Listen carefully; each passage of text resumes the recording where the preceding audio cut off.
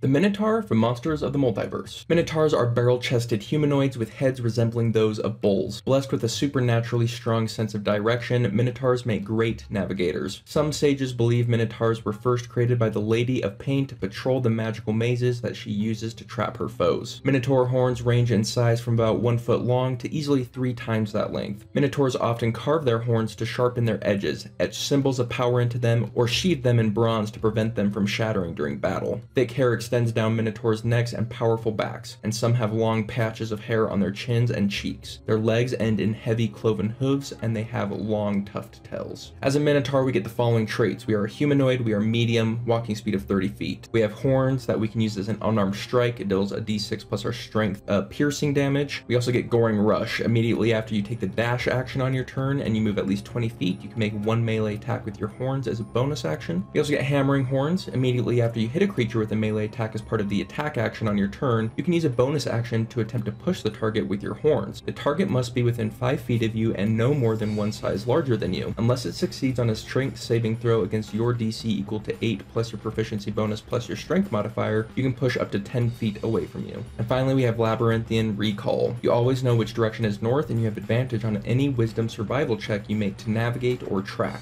Minotaur are hard geared towards strength-based martials. Martials are going to be the ones who want to use their dash attack to get up close, to take advantage of your Goring Rush. Hammering Horns can either be just this nice added bonus after an attack if you want to knock someone away, or it can be core to your build. If you take the Crusher feat, when you hit with an attack, you can move them 5 feet in any direction, including directly up. So you kind of hit them with a sledgehammer, you give them an uppercut, they get knocked 5 feet in the air, and then you can immediately use your push attack to knock them 10 feet away from you, which is now at an upward angle, so you can knock them in the air and then they fall, so they get knocked prone, and they take a little bit of extra damage. And I think that's really peak Minotaur. I think that's where Minotaur is going to be the strongest, is when you're doing a Crusher build. Otherwise, we're genuinely not getting much out of the Minotaur. It doesn't give us a ton of things. The bonus action attack is nice, not game-changing. The Labyrinthian Recall is nice, not game-changing. And Hammering Horns, unless you specifically build your build around it, is nice, but not game-changing. So there's going to be almost every other race is going to be stronger than Minotaur unless we specifically build around its features. So I feel like it's very niche, and if I were to rank its power level, it'd be on the lower end. It's not to say I don't like them, and I think the niche builds they create are pretty interesting and cool. But that's just me. I'm talking about the Minotaur as if it doesn't have a lot of cool builds. I want you to prove me wrong. Leave me some cool builds in the comments down below. Now we're doing all sorts of flavor builds, so if you want to see more, check them out here. But other than that, I just hope you have yourselves a wonderful day, and I'll see you on the next one. Later.